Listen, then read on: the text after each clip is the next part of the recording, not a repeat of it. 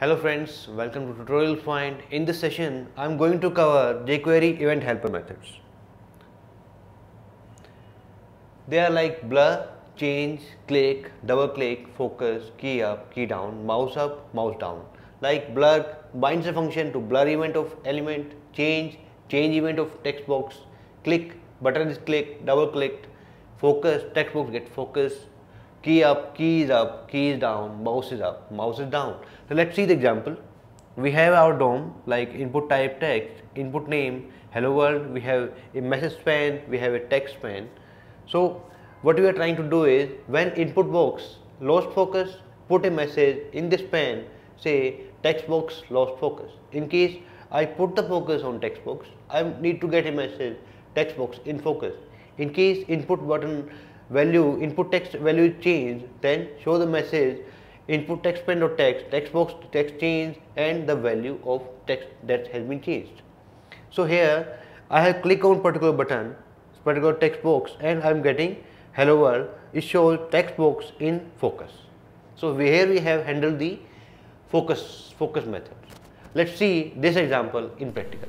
In this example, we will see how events are handled in jQuery, whether we can prevent the default behavior of event, and if we have prevented, can we check it.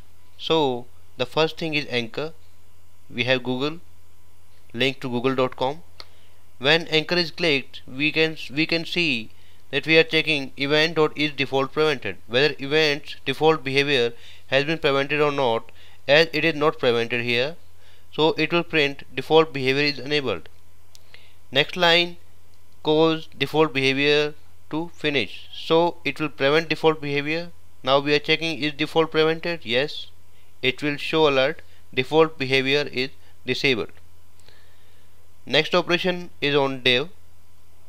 When it is clicked, we are showing the content of div. Difference lies in the event propagation here. When I click of inner div, so first alert will print inner div, then event propagates and print outer div, inner div. In case I click on outer div only, then my alert will say outer div, inner div only. So let's see the output and verify the behavior. Here, let me first click on inner div. It will show two alerts. Inner div. Then another alert says outer div, inner div. Now if I click on Google inclusive, it shows default behavior is enabled, then default behavior is disabled. Okay.